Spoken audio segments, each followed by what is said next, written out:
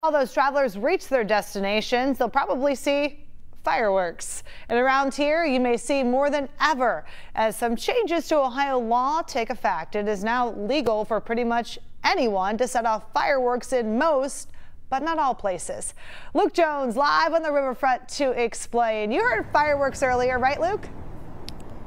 Yeah, right at the end of the Reds game, Megan. But this weekend, the only legal lights over Cincinnati are going to be at the official fireworks show tomorrow night at Sawyer's Point. And that's because the city of Cincinnati is sticking with its fireworks ban, even as the state starts allowing new types of fireworks to be set off. The good news, though, you now won't have to go far to find a place where fireworks are legal.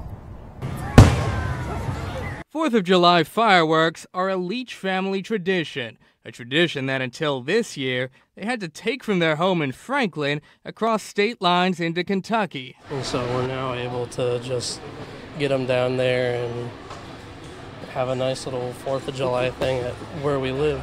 Ohio used to ban most fireworks except for things like sparklers, but now all consumer-grade fireworks are legal, and it's showing in the foot traffic at Phantom Fireworks in Batavia Township. We're definitely up, probably 10 or 15% for the year. I think our staple items that have been around for years are the most popular, things like the Pyrotechnic Motherlode and the New York Salute Finale. All things previously banned in Ohio and still banned in some cities. Cincinnati, Fairfield, Milford, and Loveland will continue to enforce their fireworks bans, but Cincinnati will allow so-called novelty fireworks, including smokes, sparklers, snaps, and snakes.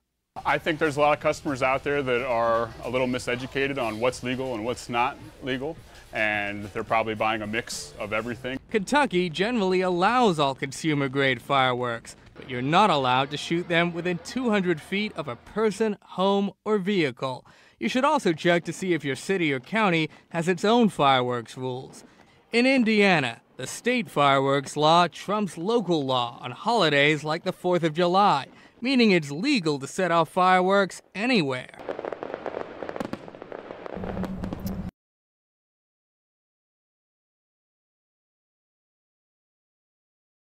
Restrictions in effect. We have those listed on our website, local12.com. Just click on this story. Now, here in Ohio, the fireworks are only legal for certain holidays, the 4th of July being one, of course, the days before and after, and the weekends before and after this 4th of July weekend.